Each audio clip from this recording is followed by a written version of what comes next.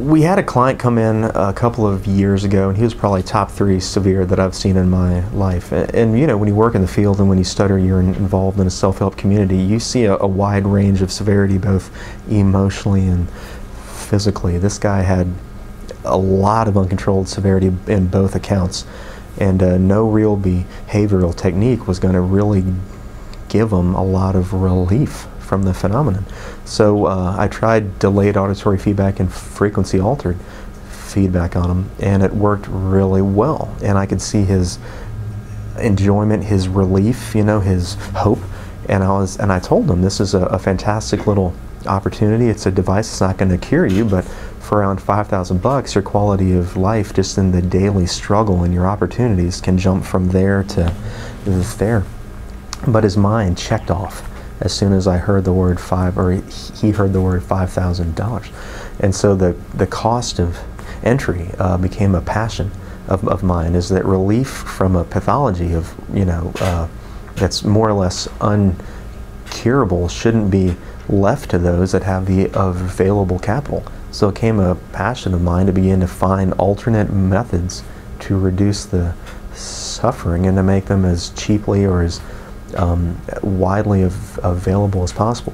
So I went through any number of options, played with the auditory feedback route, visual feedback route, and through a series of opening and closings of doors and windows, which I believe God is in complete control over. We were handed just outside having a Coke and a coffee with Dwight or Waddell, where I just shared the fact that when I feel my own thyroid cartilage vibrate, that alone will reduce stuttering by at least 78%.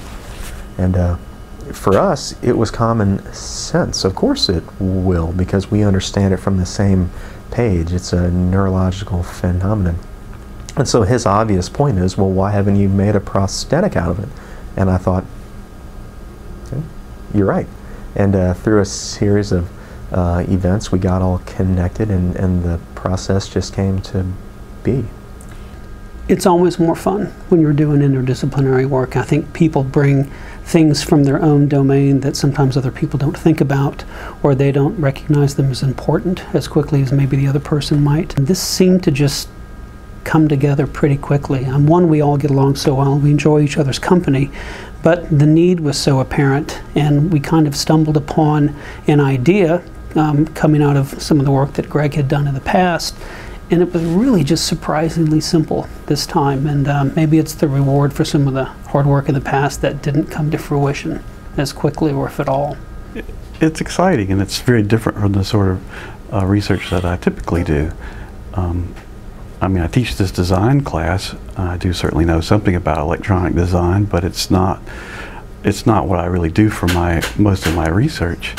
And it's very interesting to get away from my normal research area and be able to do something that's different and involves a group of people. And of course, it's always nice to do something that serves others. The community here at Ole Miss is as collegial as I've ever seen it on a university campus. And the extended family has just been awesome.